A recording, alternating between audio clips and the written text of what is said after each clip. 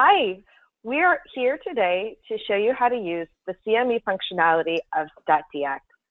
It's really easy, but having a few minutes of training will really help you maximize all the CME credits you can gain from using the system. So if you see right here, we've already logged into StatDx. And let's go ahead and do a search. Let's say today we really want to look at a case that was quite complicated, and we think we're looking at a hepatocellular carcinoma. So I'm just going to start typing in hepatocellular carcinoma. We'll be able to quickly navigate to that diagnosis. We'll go ahead and click on the hepatocellular carcinoma and review all the information we need. So to claim CME on this, it's quite simple. We can go right over here to click on the CME portal, and that button is going to be on our upper right-hand corner of the screen. Once we click on that button, we have entered the CME portal, and we're able to see how many potential credits we could gain, how many credits we have actually claimed, all the different reports, or if we had archived any of the credits. So right down here, you can see this was our search for hepatocellular carcinoma. I'm going to go ahead and click claim on that, and it will take me to the next page where it will ask me some very simple questions. We will automatically pre-populate the topic searched.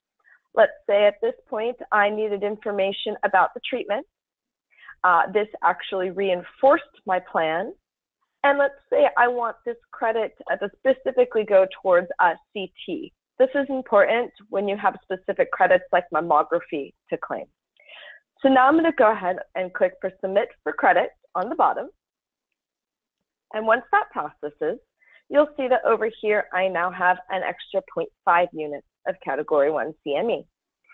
So you'll notice when I click on the claim credit, this is where I'm going to find both my certificates and the transcripts.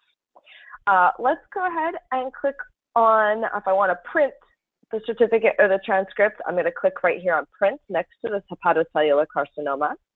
And then I'm going to scroll down the bottom, and I have two options. I can either print the transcript or print the certificate. I'm going to just show you what both look like.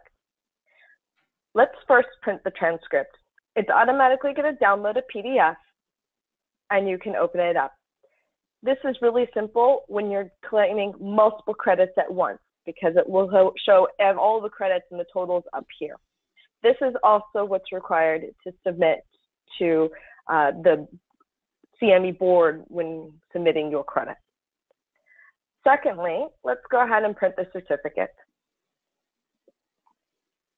Once I open up the certificate, this is where I get my nice, beautiful certificate that says that I have earned my credit in searching a hepatocellular carcinoma. To go back into StatDx, it's quite simple. I'm going to click Return to StatDx. So now we have claimed our CME credit, and we're ready to do some more searching. Thank you for your time.